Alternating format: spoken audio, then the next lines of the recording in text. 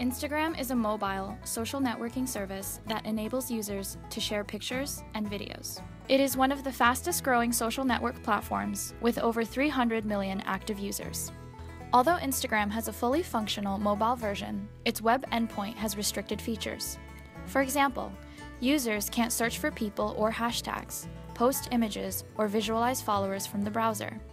Accounts needing multiple administrators, such as brands, celebrities, or organizations, have difficulty maintaining their Instagram accounts because of these restrictions.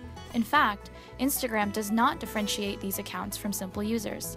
Finally, the social network does not provide any analytics to its users about their followers or media. This is because Instagram does not collect user information such as gender or age. So, how can we get useful information from data that does not even exist? How can we provide desktop users with a richer experience and new features that exceed the current capabilities? Our solution is Demografies, a website that allows content managers to collaborate together to maintain Instagram accounts. This way, users are able to perform basic operations that are currently limited to the mobile version. We also provide useful metrics that can be exported into PDFs and PowerPoint slides. Brands can get better insights about follower interactions with their contents over time, and even visualize demographics of their audiences. So, if Instagram isn't collecting it, where does the information for our analytics come from?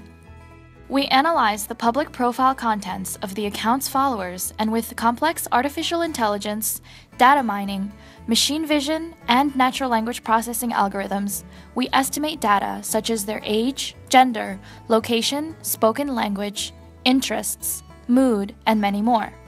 None of these estimations are linked to any of the user IDs, but rather associated to hashed keys and used anonymously to generate the statistics.